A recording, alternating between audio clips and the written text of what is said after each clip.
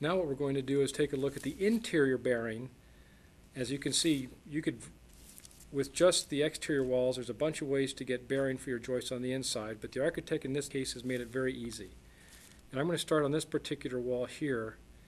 You can see the reason why I can pick this as a bearing spot is because it's got dashed lines on either side of the wall here. Those dashed lines indicate a footing below this wall. So if you think about a typical foundation, here's the outside wall here, it also has dashed lines, which means there's a footing below the exterior wall here, which we would expect. So we know this for sure is a bearing wall, and typically all exterior walls are bearing. But if you see an interior wall with dashed lines, that means that that wall is also bearing. And as you can very quickly see, pretty much every single wall in this house has bearing below it. So we can consider all of these bearing walls. As you'll notice too, is that I'm putting this line directly over all the openings, whether it's a door or a window. I don't care about the particular details of how a door or window is framed. All we're looking for when we're sizing floor joists is just the bearing location, and that's why we can go right through them. So now we've got the basic of our floor here and all the bearing locations.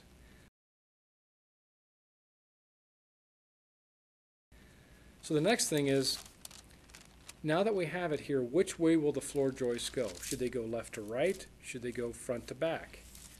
And it looks like going left to right would probably be the most logical. They're fairly equal spans going across. We can make it work all the way across here. If we went front to back, we'd have to span from this bearing wall to this bearing wall. That's excessive, and there's nothing in here to break up that span. Lucky for us again, though, the architect actually already drawn in here these little lines like this, and those actually indicate the direction of the joist span. Those of you that are familiar with blueprint reading will know that that's exactly what the architect intended. So with this in mind, we know that the joist will span left to right, from here to here, from here to here, and so on. In this part of the plan down here, we will start on the side of where the stairs are, continue through here like this, and each one has its own independent span. So one other little detail that may be handy as you're looking at how it's done is I like to also do this. You'll see this on several plans, and particularly on structural plans, where the stairwell areas or openings are X'd out. That way you know for sure not to put floor joists in that area. In fact, we could even write on here, open. Okay?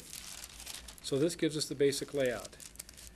When it comes to the cantilevered portions up here, we're actually not going to mess with that in this particular course. We know that the floor joists are going to have to be going this direction, cantilevered over the bearing wall at this location. Not sure how many or where they're going to be.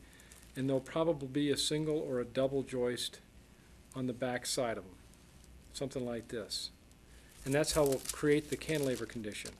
But for the purposes of just sizing joists, we're going to size them based on the conventional spans. Whatever joist we pick here will end up being used for these cantilever conditions.